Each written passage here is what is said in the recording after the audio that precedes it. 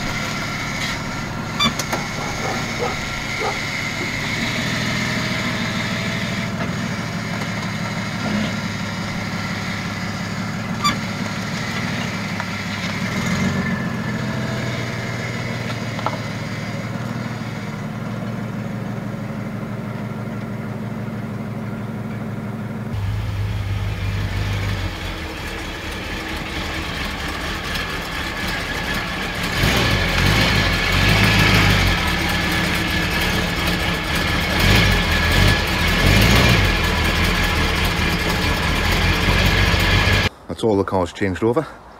The Mustang's up where the Cortina was, Ranchero's at the bottom of the drive, and the Cortina's up where the Ranchero was.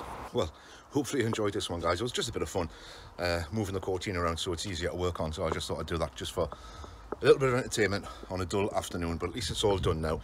In the meantime, I hope you enjoyed watching that one. Thanks to all the new subscribers. Obviously we've had a few new subscribers lately to the channel. Thanks for subscribing, continue to support the channel. Hopefully you enjoy all the videos I do, and keep watching, stay tuned, because you're going to see some work happening on this lovely Mark III Cortina there, and we'll get that done. Needs a couple of bits and pieces to make it fully roadworthy. It's already registered, it's taxed and insured, but it needs a little bit of work to make it roadworthy. A couple of things aren't working that should be working, but we'll be getting into that shortly.